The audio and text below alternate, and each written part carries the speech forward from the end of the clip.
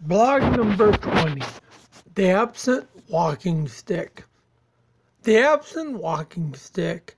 This is a title that I came up with, but upon further reflection, I suppose it could have been titled The Amazingly Non-Existent Walking Stick, or even The Stick That Very Nearly Never Was. But I should start at the beginning of my association with the walking stick, so that you might have a better understanding or picture of my quest. About 5 years ago, I found myself at the place physically where a long 6-foot sturdy stick would be of a great help to me. I found a very nice one from a local woodcarver and was quite happy. Happy, that is, until I fell on it and snapped it in half.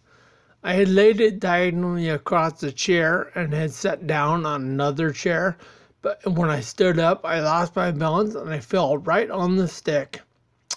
Oh well. I sought out that same woodcarver and ordered a custom stick with my name burned onto it. Oh, and I should also mention that it has a small compass on the top, in case I am miraculously ever cured of my ataxia and I decide to go for a hike. The sentiment is nice, and it is a thoughtful touch, but a bit redundant as I have the food trails that I leave behind. That's blog number 14 without a trace, and all the noise that I make to mark my position for the first response rescue team. The carver was also able to salvage a large portion that I had broken from the original stick.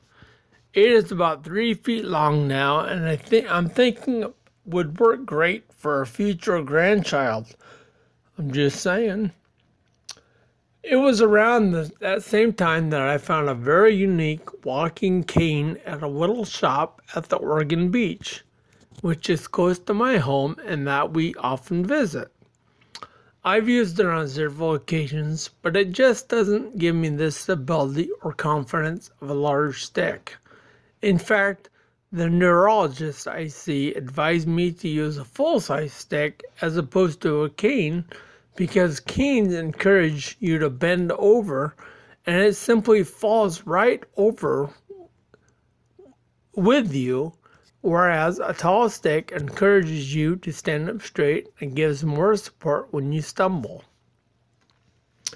This all works great, provided you do not get it tangled in your feet while walking and trip yourself. And yes, by you, I mean me. And not only have I been alarmed by my own shadow, but I have a wandering foot, and it has on occasion wondered what it would be like if it circumvented the natural 1 foot in front of the other process and tried going around the outside of the stick.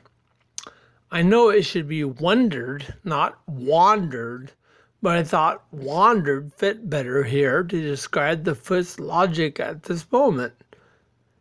As it did not properly inform anyone else involved in this move, the result was a trip and not a very good one. My dad had a small prune orchard at his house that he had removed, and he made me a walking stick from one of those trees. Prune is a hardwood and makes a nice walking stick. It is the smaller white one that you see in the picture below. So, if you are listening to this, you will need to find this blog and look at the pictures so you can see the sticks.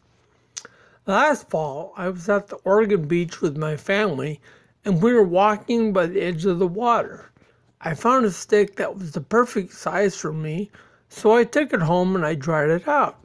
A month or two later, my brother-in-law took it home and turned it into a very nice walking stick for me. My wife and I took a trip in January of this year to Maui, and I debated whether or not I would take a walking stick on the plane with me. Melissa suggested that maybe we should just buy one over there and bring it back, which I thought was a great idea because I wanted a third stick and one from Hawaii would also be a memento of the trip. The only problem with that plan, sound as it may have been, was that we got over there and we couldn't find a stick anywhere.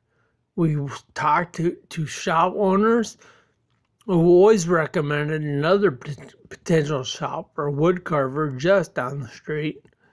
It started to feel like we were looking for the pot of gold at the end of the rainbow. I really expected to go over there and find sticks in abundance, but one carver I talked to told me that full-size walking sticks aren't made very much because everything is hand-carved, not turned on a lathe, so it is more time-consuming and isn't just done very much. By the time that I was ready to give up the search was when we ran into a carver named Lonnie, who had a display table set up at the plantation that we were visiting. I just happened to mention my quest and the negative results, and he replied that he could make me a stick. After talking about the wood he'd use and the height that I wanted, we asked about price. Lonnie answered in a very casual way that he could easily do one for me for between $450 and $600. Well, since that was about 50 cents more than I could pay, I passed. 2 days later, we were going through a large outdoor swap meet on the campus of Maui University, which is in the city of Kahului, when we saw Lonnie again. He was in one of the booths and had a table full of his carvings. He said that he'd hoped to see us again because he felt bad when I walked away. When he had told his wife that night that it looked like I was unstable and could really use a stick, she told him that he should just go ahead and make me one for the price I was willing to pay. So he said he would do one for me and mail it to the States, because at that point we were leaving in 2 days.